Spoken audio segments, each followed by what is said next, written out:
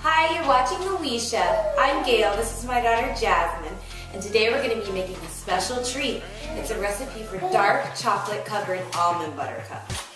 It's super delicious and it's really healthy and it's so easy to make. So come on in, we're going to show you how it's done.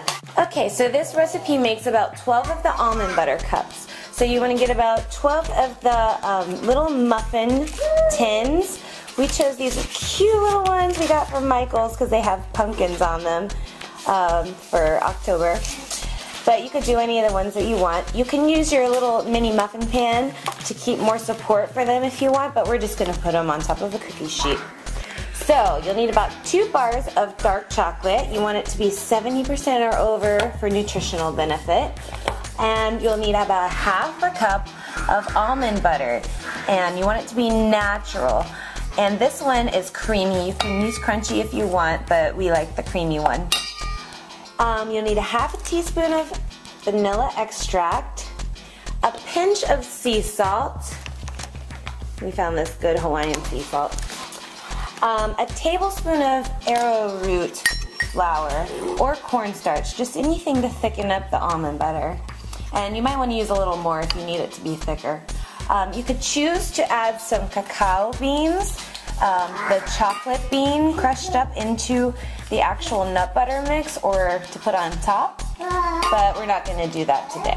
So first you want to create a double boiler to melt the chocolate. So we're going to take a big pot, add a little water, about a couple inches, and get it boiling, and then we're going to place either a smaller pot or a bowl over the pot of boiling water. And this will just allow it to gently melt the chocolate so it doesn't overcook. It's fine. Yeah. Look at Jazzy stirring the chocolate. Ooh, yummy dark chocolate. It's a lot of chocolate. That's a lot of chocolate. It's all mixed up and all smooth. So we got all the chocolate melted. Now remember, we only use half of the amount of the chocolate for the recipe, because we're just going to take that and line the little tins first. And the last half of the chocolate is going to be used to put on top. So we've got it all melted here.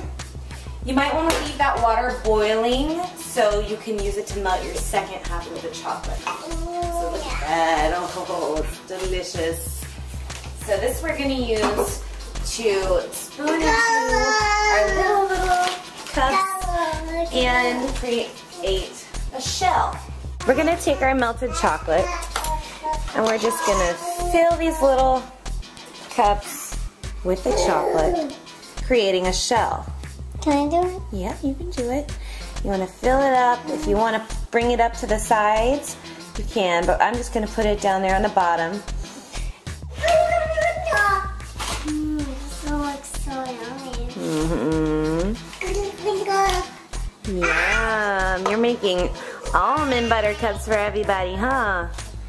Okay, so Jazzy's got them all filled up. We got them nice and even. And this basically creates the shell for the almond cups. And we're going to go ahead and put them in the fridge or the freezer until they harden and get them ready for the filling. So we're going to probably put them in there about 10 minutes. Take this and pour it in the bowl. Add the flour or the cornstarch to the almond butter and stir until you get it thick enough to form small dough balls. You need about 12 for this recipe, so you can place them in the shells. Good girl. Good job.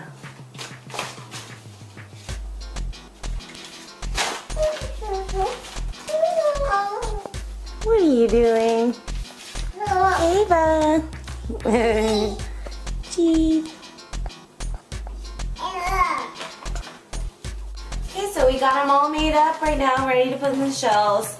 And depending how big your shells are, you can flatten them out if they're bigger, or just leave them in the little dough balls and get them ready to put in the chocolate shells. Ready?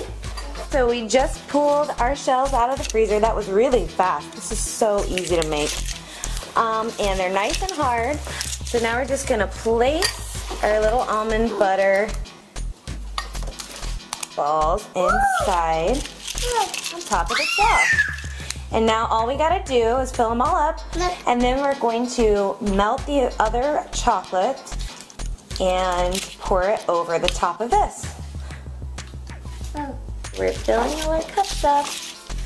Yum, good job.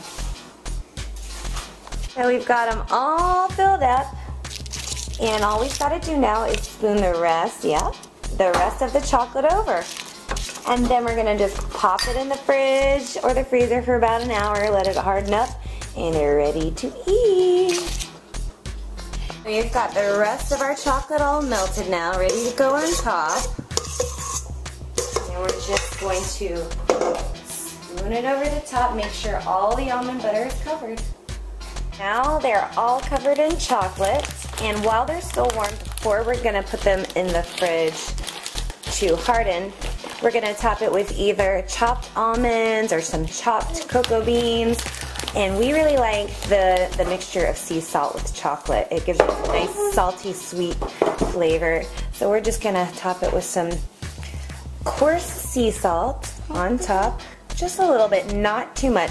We found this nice Hawaiian sea salt, and it needs to be coarse because if it's not, it will melt into the chocolate. So go ahead and sprinkle just a little bit on top of each one. All right, so they're ready to pop in the fridge. We've got that beautiful sea salt on top. Such a good taste to these, and it's such a perfect little treat. Okay, so here's the finished product. They're all hardened and ready to eat, and we have a special guest here ready to try it. Dada's home. Ready to try our almond butter cups. Oh yeah. You gonna try one? Sure. Let us know how it is. Let's see it. Mmm. Good. Almond butter. I told you I made it. Yeah, see, I made it. That's good, huh? Yummy. So it's a nice little treat that Jazzy made for Dada. Thank you. Welcome. Bye.